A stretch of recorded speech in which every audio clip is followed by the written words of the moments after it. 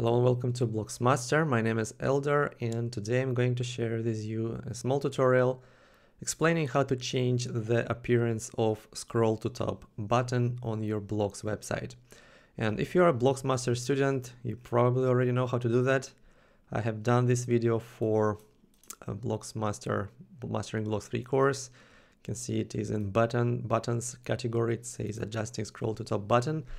But recently I have seen a lot of people, a couple of my students, a couple of my Blocs templates members have been asking about how to change the design of scroll to top button, and I have decided to include this in this week's tutorial.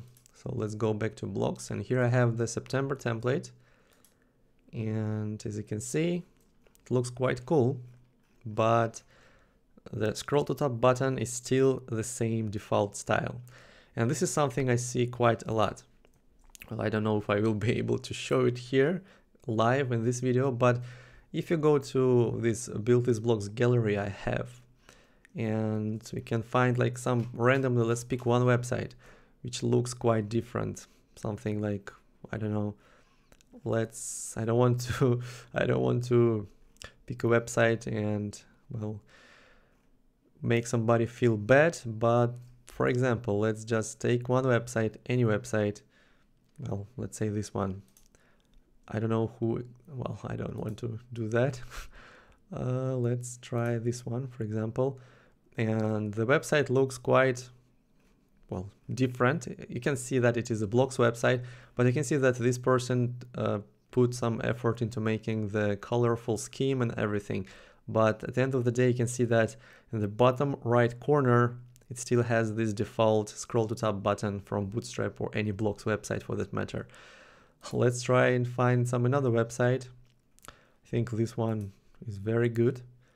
And I think this one will have, oh, it also has the default scroll to top button. I actually expected this website to have some custom design because the site itself is just amazing. And you can see that the designer done a very good job, like making something unique. But the scroll to top button tells us this is a Blocs website. So I think that it is pretty much necessary. It's an essential step in your web design process when you work with Blocs to change the design of scroll to top button to something which will align with the design of this website. If I was the designer of this website, I will probably put the gold color as a background and maybe white color as this icon. And for shape, I think that, well, square or round would both work quite nice here. So you know what I'm talking about now. Let's go to Blocs and let's edit this thing. Right now, you can see that it is kind of a rounded square, this white icon. If we go to edit mode, let's go to class manager, and all you need to do is go to this plus button and add the class from subclass library. It's a very useful actually library if you don't know what it is. This is the list of classes which are baked into Blocs. These are not all classes, there are much more, but these ones were kindly put there by the developers, so you can easily add them to your class manager and adjust when you want. So take a look at all of them when you have time, but in this video, of course, we will take a look at scroll to top button. Let's select it. And you can see that when we do that, add class, it will appear at the end of at the bottom of our class manager. So let's open it.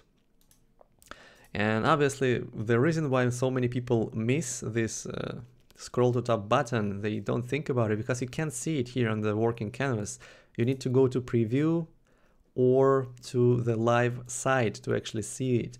So when changing the appearance, we need to basically do it from our memory. So I will take a look at this, and I think that I want to make this maybe a little bit more, well, this website has very round corners, so I think I will make this round, or maybe a little bit rounder than it is right now.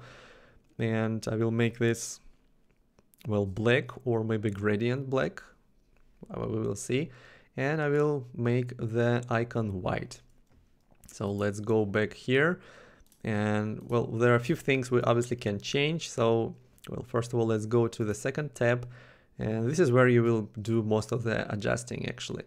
So for the radius, for the shape of this button, if you want completely round, you can put some high number, for example, 100 pixels. This will give you the completely round button, which I think might be a good one for this website. Or we can make something like 15 pixels. This will be something between the square and round. So I think something like that will be working fine. So this is for the radius, and for the color of the background, well, like I said, we can use a solid color. For example, well, let's actually make it just black for now. And let's go back to our preview, and you can see it is already black button. And it does have some other color on hover. We will change that as well, but you can see that we have already changed the color of this button. Now let's go back here, open the class again, and well, we can make this some gradient. Let's say black this blue, something like that. I have never done that actually. Let's see how it looks. Actually, it looks not bad. It looks quite good.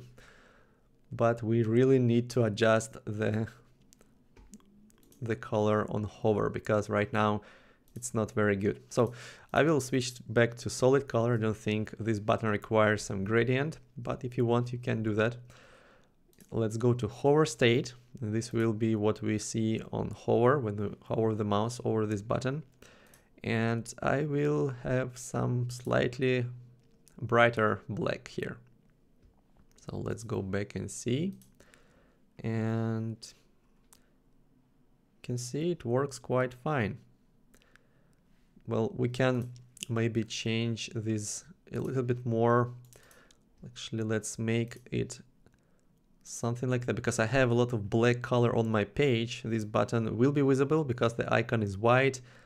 It won't be visible very much. So if I change it to something like that, you can see that it is visible on white background and on black background. So you do what you like. It's up to you. You are a designer, but I'm just telling you that this is how you do it, and I really recommend you do that, because this will give your website a much more professional look, and it will make sure that your website looks more unique.